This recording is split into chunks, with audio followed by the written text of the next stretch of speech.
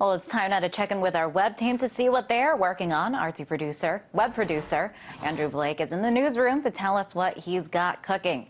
Andrew, what are you working on there? Now, Liz, if I tell you what we're working on, will you promise to go read them later? I absolutely will. Okay, as long as I have your word. First things first, earlier this year, a 19-year-old college student in Pasadena, California, was shot and killed by 2 police officers. It's a real tragic story, but only recently did the results of the coroner's investigation come out. Today, we wrote about how in that investigation it was determined that after the cops shot this boy 7 times, they then handcuffed him and let him die on the streets.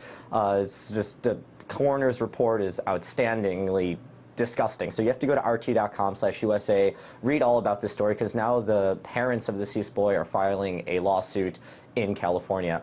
Also, remember the whole story of Trayvon Davis, kind of similar account. George Zimmerman, the man, the confessed killer of Trayvon Davis in that case, George Zimmerman may now be facing federal hate crime charges. The FBI is considering doing that with him. That could mean the death penalty in Florida. Also, Henry Kissinger, former Secretary of State, he had a little mishap over the weekend with the TSA. Go to rt.com/USA or follow us on Twitter at rt_America. You can read about all that and more today. All right, plenty of reading material there on RT. I'm going to check it out right after the newscast. All right, you promised. Andrew, thanks. You promised. Thanks for that update. That was RT web producer Andrew Blake with a preview of what's trending today on our website.